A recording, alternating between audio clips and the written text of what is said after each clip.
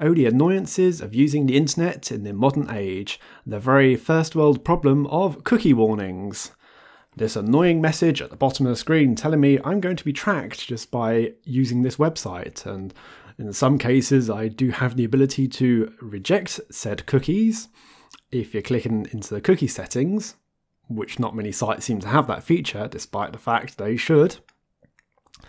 Something that really winds me up, and in this video I'm just going to talk a little bit about this and vent some of my frustration, and hey, maybe people agree or just not bothered by it. So the cookie law explained. So it started as an EU directive in 2011 to give individuals the rights to refuse cookies that reduce their online privacy. So it was designed to protect online privacy by making consumers aware of how information about them is collected and used online, and to give them a choice to allow it or not. Yes, and this only seems to mention about cookies and no other forms of tracking, nothing like HTML5 canvas. Looking at other factors like the sound output, the fonts, screen size, battery usage, geolocation. Yes, none of this is mentioned. It's simply just cookies, the small stateful files that you have on your computer that show what your current session is on a website. And there was an article on the Register back in March 2019. Cookie walls, meaning you can't come in unless you eat them, also known as tracking walls, are some of the most severe strategies used by companies to slurp folks' data and stalk them around the web. Essentially, those websites that employ them throw up a notification page which prevents netizens from accessing any of the website's contents unless they agree to tracking. I can't pronounce that, but AP issued a statement on the topic yesterday off the back of what it said were multiple complaints of people who had been unable to access websites they wanted after they refused cookies. Under the GDPR, the AP said organisations need basis for processing personal data, and if they want to use tracking cookies or other software, they need to request permission from users. It noted that it wasn't objecting to software required for proper function of a website or general analysis of visitors to the site, but more thorough monitoring of visitors needed permission. This permission must be set out as in the GDPR, completely freely given. By contrast, cookie walls, where you can't get access without giving it, permission is not freely granted because there isn't a genuine choice. And there is mention about the Washington Post, which got slapped on the wrist with a fine from the UK ICO after a complaint that the only way to switch off tracking cookies and ads was to pay $9 a month. So how does it look now? Well, apparently still the same. Premium EU ad-free, $9 every 4 weeks. But no site advertising or third-party ad tracking. You don't get a choice. So it's still the same. I have to say though, when I browse to websites, I am telling them that I do not want to be tracked. This feature of all modern browsers, the Do Not Track, which in Firefox and Chrome-based browsers you have the option of turning on or off, less so on Microsoft's browsers. But yes, you have the option of saying, I do not want to be tracked. And how many times can I think that I've ever seen this obeyed in the however many years it's been around? Well, maybe 2 or 3 times I've had the message from websites saying, yes, we notice you have that enabled and we're not going to track you. Otherwise, it just seems to be completely ignored. A very well-intended feature that seems to be pretty much pointless and completely abused. But my alternative is to deny access to all cookies and only allow by exception. Gets a bit annoying sometimes, but hey, this is how I have my main browser set up. So just to look at a few examples of what happens when you actually click to go into the settings on the cookie pages, because I wonder how many people actually do this, or whether they just mostly click OK or ignore the thing altogether. On the BBC, how do I take control of my cookies? And buried 3 clicks in, how do I change my BBC cookie settings? I read the full privacy, what are we on to now, 4 clicks.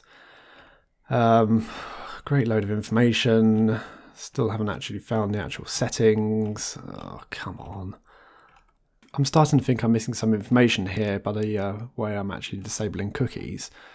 Yeah, I've clicked around quite a few pages here, and yeah, basically I just seem to be getting sent around in circles. So let's look at something else, the Telegraph. Cookie settings. Well, that one's easy. Opt out of all. If only it could be that simple, and to be fair, in some cases it is that simple. Another news site, The Sun. Cookie settings. Strictly necessary cookies always active. Okay, but what cookies are strictly necessary? Measurement, well, actually it does say about first party being allowed. And here we are, we get the options of disabling them. We do have to change some of the settings for each page, so not too bad. ZDNet, and this one is awful on the mobile browser. I think it fills the whole page up with a cookie warning and allows you to view about one line of text. And I'll do that as well. I will just completely refuse to click this agree or disagree button and just actually try and view the site without giving consent. I'm sure they're still tracking me regardless. Manage settings. Oh well, it's detected I've actually got cookies blocked, but okay. Opt out of all. Well, that's good. Supermarkets, privacy policy, oh dear, personal data we collect, blah blah blah. Well, a lot of information. Did I see a way of actually disabling it? No, you just can only accept and close and read the policy, but you can't seem to actually deny the settings. Asda, oh, where's it gone? There it is at the bottom of the screen. This site uses cookies to help work out and improve your experience by personalizing services for you and tailoring ads you see on here and on other websites as well. Oh, great. Yeah, third-party tracking. You can find out more about the cookies, but if you carry on browsing, we'll assume you're happy to use them. Well, I'm not. So there's no obvious way of actually disabling them.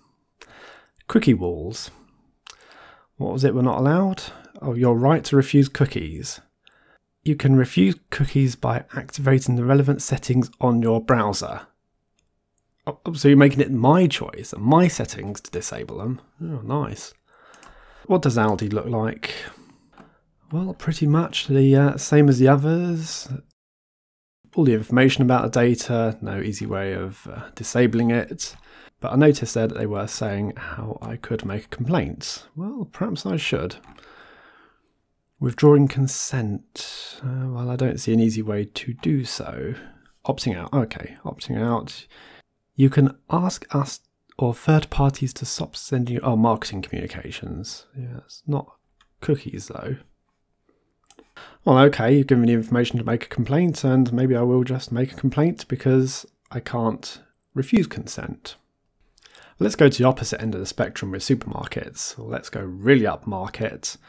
Cookie policy from Waitrose. This is a bit more detailed because it actually tells you how long these cookies are going to last for.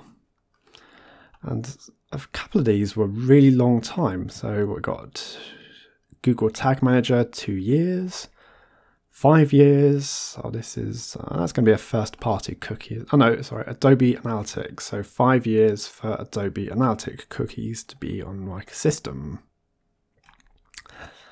Does that sound like a long time to be looking at what I'm doing? 5 years. Oh, 10 years for this one, for Monate. 10 years you want to track me for? Do you think my computer's going to be around for 10 years? Actually, it might be. But do you think this operating system is going to be on there for 10 years? Yeah, probably not. Well, actually, what am I saying? Probably. It won't be on there for 10 years because it won't be supported for 10 years. So eBay, well, the default option is just to accept, but what happens if we go into settings? All of a sudden they say no if I go into settings. Very nice of them. And I do notice that happens quite a bit, that as soon as you go into settings or inquiring about the consent, they just go, oh, you don't want to give consent. That's okay, we're not going to take it. But if you were to click accept, then they're just going to track you. But hang on a minute, what is this? Requires opt-out. Requires opt-out, requires opt-out. What is all this? These third-party sites that I've got to opt out of? And how many are there? This is ridiculous. This is unreal how many third-party sites you're using. I'm just scrolling quickly, I'm not even reading them. Website improvements. Oh, look at this lot.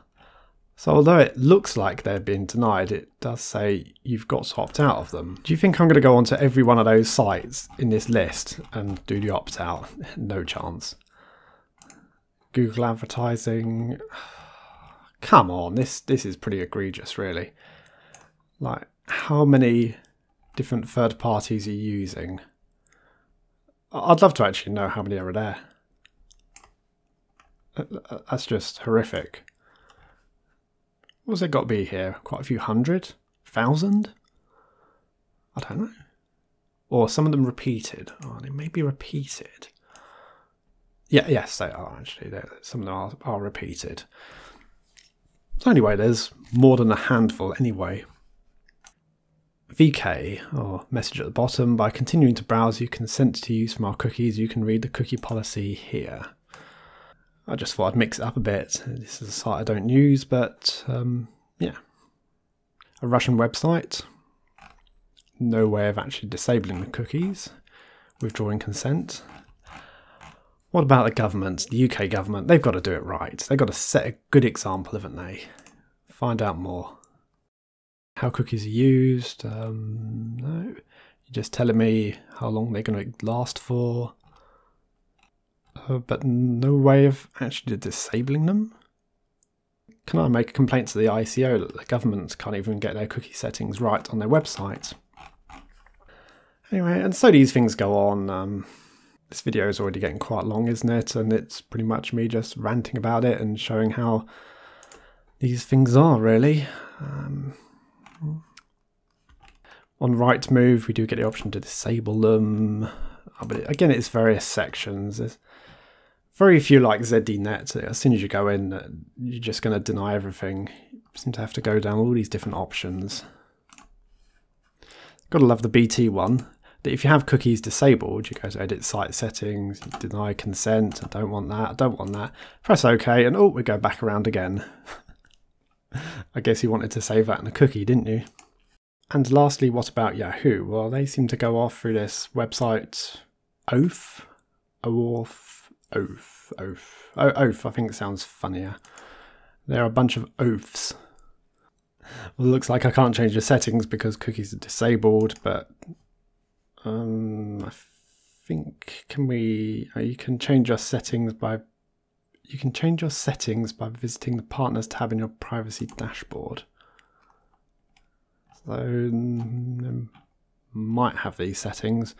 It's difficult to see, it's not exactly obvious. So quite a difference between the various websites. Some doing it right by allowing you the option to deny consent to cookies. Some making it really easy, like ZDNet, opt out all. That's nice and easy. Some making it particularly difficult, like eBay, giving you the choice to opt out, but insisting you go to a long list of websites. And for what? If you clear the cookies in your system, then you just got to do it all over again. Or you could just keep clearing the cookies out. So yeah, there's ways of denying these things in the browser, but the fact that the EU insisted we must be given the choice or the right to online privacy, it's just kind of a mockery, this whole thing is. But that was my little rant about cookies. Thanks for watching. See you all later.